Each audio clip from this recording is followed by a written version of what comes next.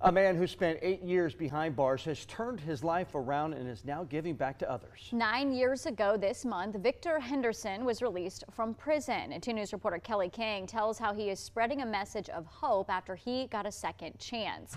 It's what's working in the Miami Valley. Victor Henderson is thriving as a barber at Premium Cuts on Colonel Glenn Highway in Fairborn, but that wasn't always the case. 17 years ago, he was convicted of robbery. After spending time behind bars, he says he's found his purpose in life and is using his story to show that change is possible. I decided to pass out these blessing bags. Life can change at any moment.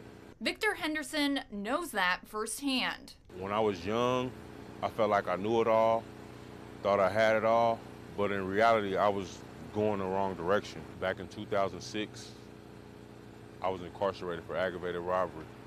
On November 29, 2014, he was released from prison.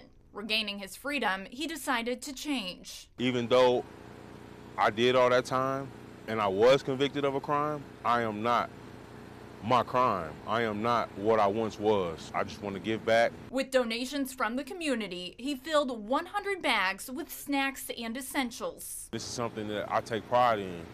No matter if it's helping one person or helping 1,000 people, I'm gonna forever do that. Victor delivering them to strangers, people on the streets, and shelters in the area, bringing a blessing to others. I want people to know you can change. I want people to know that because you make a mistake, it's not the end of the world. I want people to know that you do have a choice to change.